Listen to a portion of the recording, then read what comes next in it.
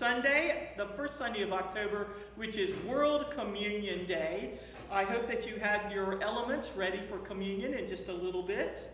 But also I wanted to let you know that in celebration of World Communion Day, you can see that we have many representations of the world around us. Our music is going to be from several areas or countries. The prelude was from the Caribbean. It was a calypso-type melody. We're going to sing a hymn from the Caribbean area. We're going to sing another hymn from Argentina. We're going to sing, Cameron's going to sing an African-American song. And then our postlude is from Kenya. So we're going to have lots of influence of the world today, as well as a wonderful special music with drumming and other instruments, and it's a South African freedom song. Let's continue now with prayer. Oh, holy, gracious God, thank you, Lord, for this time to be together. I ask that you unite us wherever we are through your Spirit. May the words we speak, may the songs we sing, may our thoughts be those that glorify you. And bless us, Lord, with this special message for our lives today. Amen. It's always a special privilege to share the peace of Christ with you. And so I do share the peace of Christ with all of you. The peace of Christ be with you. Let's continue by singing our first hymn, which is 591, which is called Halle, Halle, Hallelujah. And it is a African-American or a Caribbean song, and we're going to sing the chorus only twice.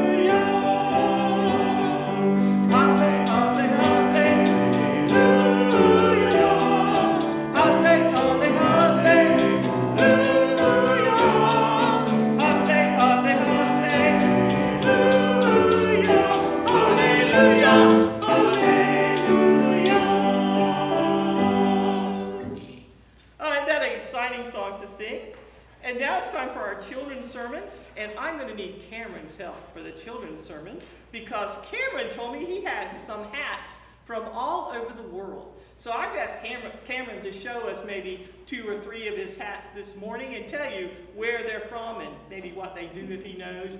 But it's his children's sermon time. Oh, geez. Well, so this is a hat that you might find in the Southern Hemisphere.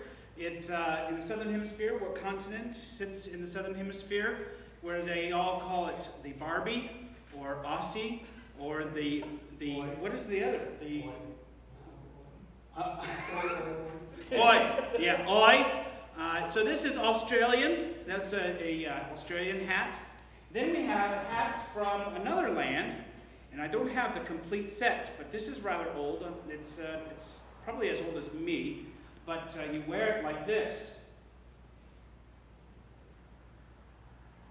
right? And then there's a band that goes around it. What country does that come from? Or a region around the world? The Middle East, right? And that helps to keep the heat off of the back of the neck. And so then we have one more, and this is really old. My grandmother brought this from another. My grandmother loved to travel around the world. And this is what you would find in Turkey and Istanbul, and it's a prayer cap. And so it would be just like that, right? Good for the bald spot, too. It's been a long time since I've worn this. But we have different hats from around the world that mean different things. And it all identifies us as part of that region. It's a good message for geography, too. It is indeed. Thank you, Cameron. And as usual, we always want you to feel blessed, children, and loved by this church. So blessings upon you, God's blessings upon you.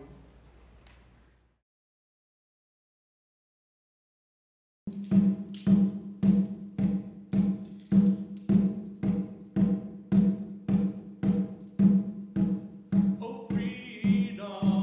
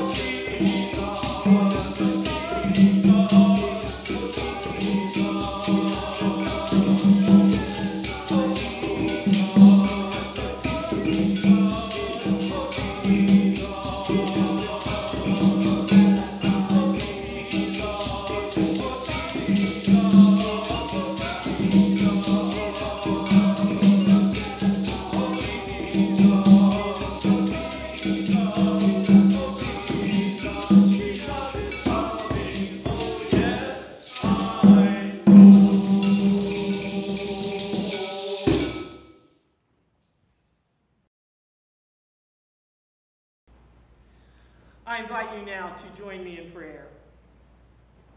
Holy gracious God, may the words of my mouth and the meditation of all of our hearts be acceptable in your sight, O Lord and Redeemer. Amen.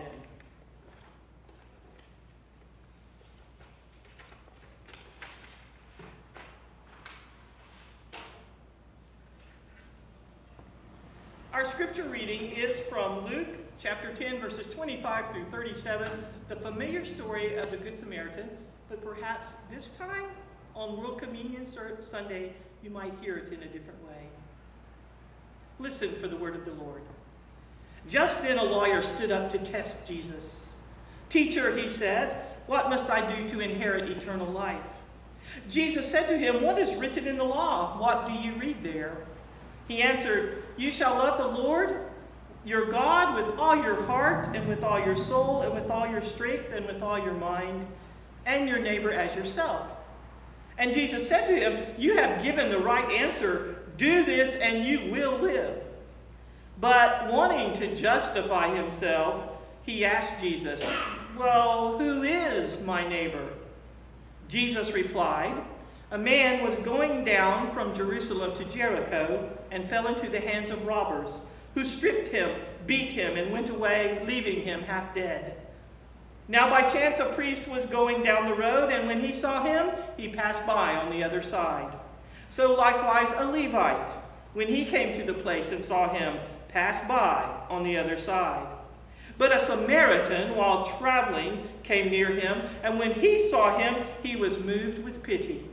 He went to him and bandaged his wounds, having poured oil and wine on them. Then he put him on his own animal, brought him to an inn, and took care of him. The next day he took out 2 denarii, gave them to the innkeeper, and said, "Take care of him, and when I come back, I will repay you whatever more you spend." Which of these 3 do you think was a neighbor to the man who fell in the hands of the robbers? And the lawyer said, "The one who showed him mercy." Jesus said to him, "Go and do likewise."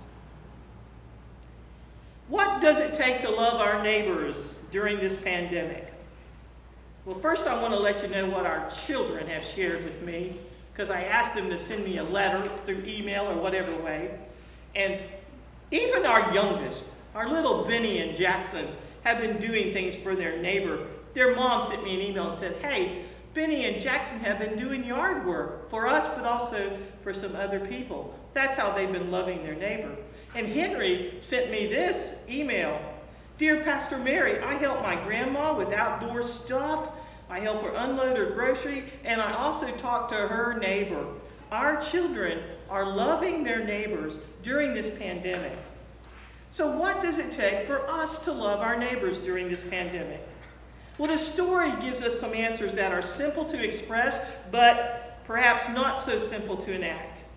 First of all, we need to realize that we are all like this lawyer as we attempt to justify ourselves, especially in feeling that we've already done enough. In the story, both the priest and the Levite had reasons based in religious ritual as well as their cultural and personal conviction that justified their lack of action, at least in their own mind. We are good at doing this, finding all kinds of reason not to act or not to do any more than we already are, and such justification helps us feel satisfied that whatever good things we have done in life are good enough. As usual, though, Jesus reminds us that as followers of Jesus, we are called to something different. Remember this about the story. The Samaritan is the surprise of the story. Of all the people that passed by, no one would have expected the Samaritan to help the man. Lots of cultural prejudice existed about Samaritans. Jesus, though, surprises and even astonishes the audience with this story. The unexpected becomes a strong, teachable moment and insight into our own discipleship in these days. What does it take to love our neighbors during this pandemic? It takes engaging in the unexpected. Another aspect of the story is that the Samaritan took risks and went beyond the immediate need to help the man. Now, I'm not saying that we should risk our health and well-being by possibly exposing ourselves to the virus. However, loving our neighbors in these days does require some risk-taking as we reach out in ways that we've not done before and that may not be comfortable. Loving our neighbors in these days means to try to provide something that will affect them beyond the immediate need. Loving our neighbors in these days also demands a willing spirit. All of us, no matter our condition in life, can find some way to love our neighbors if we have a willing spirit. So how do we love our neighbors during this pandemic? We do something unexpected. We provide something that provides more than the immediate need. We develop and act upon a willing spirit. And it's all summed up in, we follow Jesus. Will you pray with me? Holy, gracious God, thank you for this message. And help us, Lord, to love our neighbors in mighty, wonderful, unexpected, surprising ways in these days. Through Christ we pray. Amen. Now I invite you to prepare for communion as Cameron offers us a song from the African American culture.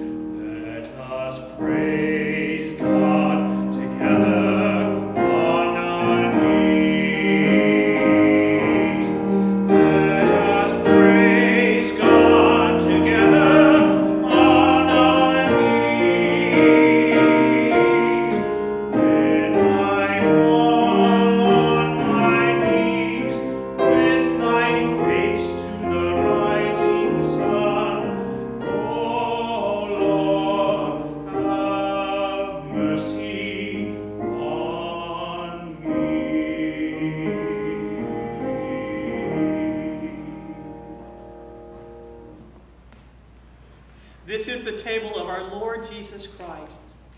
And it is Jesus Christ who invites you to be here, invites all of us. And the amazing thing about communion is that we believe in the mysterious ways of God. We are joined with saints of all times, all believers of all times and places. Let us pray as Jesus once did. O wonderful God, we thank you for this ritual, for this sacred time of communion. May our hearts be opened and our minds refreshed as we take this bread and drink this juice, remembering all the wonderful things you have done for us. Thank you, gracious God, for this meal, something that makes us even more hungry and more thirsty for your presence. We ask, Lord, that you bless the elements we have before us, whatever they may be. and help us to realize that they are sacred in these moments, representing your body and your blood, all shed for us. Thank you, gracious God. Through Christ we pray. Amen. On that night so long ago, after Jesus offered a blessing, he broke bread, and he said, "This is my body broken for you. Eat in remembrance of me."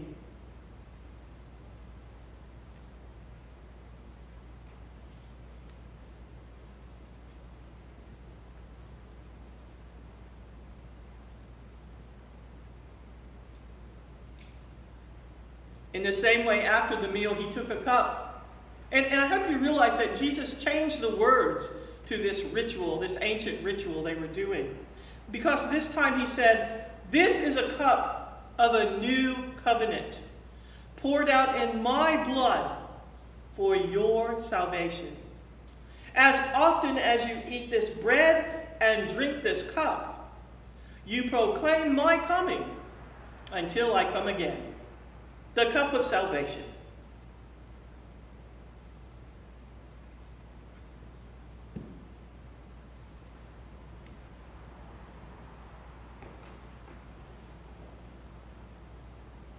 Amen. Will you pray with me?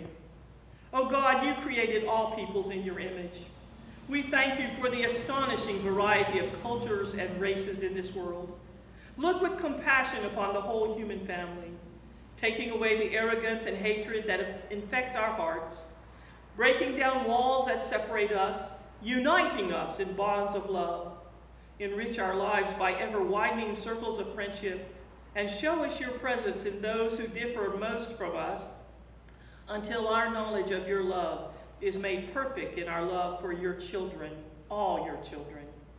Almighty God, we ask that you guide the nations of the world into ways of justice and truth, and establish among them that peace which is the fruit of righteousness. May greed, war, and lust for power be curbed, and all people enter into the community of love. Send your Holy Spirit and renew the face of the earth. Teach us to be compassionate toward the whole human family. Strengthen the will of all those who fight for justice and peace. Lead all nations into the path of peace, and give us the peace that the world cannot give. Amen.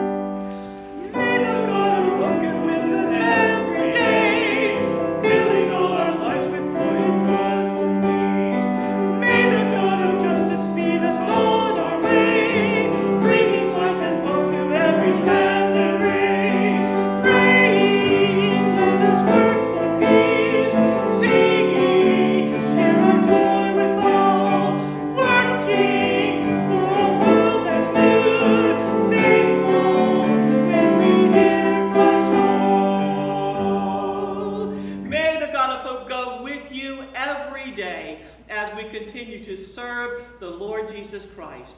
Go in peace to know and serve the Lord. Amen.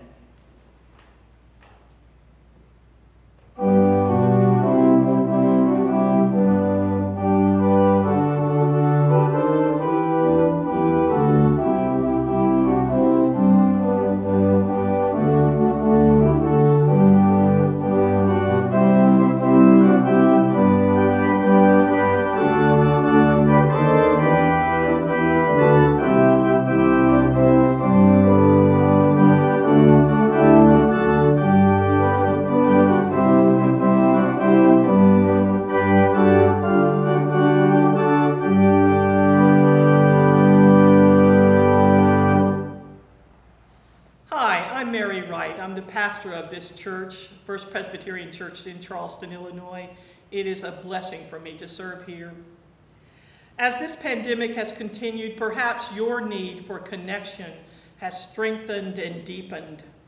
If you are in need of conversation, pastoral care, or spiritual guidance, please give me a call at the church office, area code 217-345-2335.